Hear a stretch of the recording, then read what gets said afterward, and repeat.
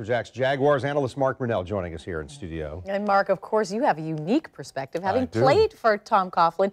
And we just heard that that person say, well, he's tough. He does have this reputation as being tough and old school, but I mean, it certainly works, right? Well, it does work, and there's nothing wrong with being tough. There's nothing wrong with being old school. Remember, just 2 short years ago, this team was in the AFC Championship game. How quickly we forget, and nobody was complaining about rules and being tough and being firm on the players.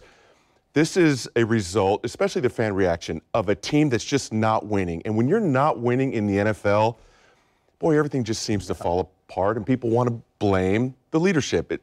Naturally, it happens. Well, leaders usually say, hey, the buck stops with me, yes, and what have you, and take some responsibility. There's a little bit of that in that statement released by Coach Coughlin tonight. And it is not a coaching change, but Coughlin's fingerprints all over the franchise. And we saw that there had been some disputes, if you will, whether it was some of the players, Telvin Smith, Jalen Ramsey, what have you. So how do players react to this news, whether it's already on the team or players around the league? Well, players around the league right now, current players don't care. In 2 days, they're getting ready for a game. And it's not much different with the current players. There will be a buzz in the locker room tomorrow, and there will be some talk, perhaps on the field, off the field a little bit. But these guys are getting ready to play an important game on Sunday. It's one thing if a head coach is removed during the season.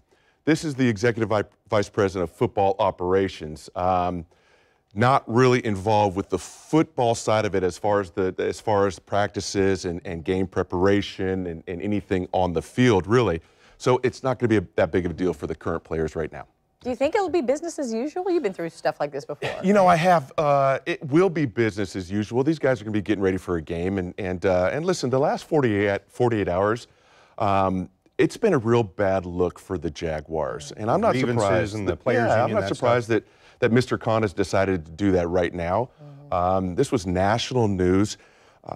You've got to stay within the rules. The collective bargaining agreement has a bunch of rules. They are defined, and when you go outside of those, you get your hands slapped a little bit, and that's what happened to Coach Coughlin. Shad Khan did not like that, of course, and so that's why he made this move.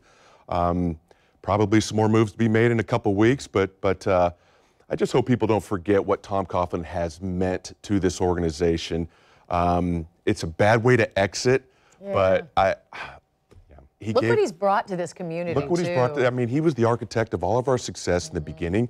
He gave me my shot. I'm forever grateful for Tom Coughlin, incredible coach, an incredible man. I just hate to see him go out this way. The J Fund, right? Isn't that goodness. Tom Coughlin I mean, as well? He's making a huge difference in countless lives all over the country. He's got a great heart. Yeah, he's tough. He's tough to play for, but he's a good man, and I hope people just remember what he has meant to this city and to this organization. Great perspective, Mark. Appreciate it. Thank you. Thank you so much.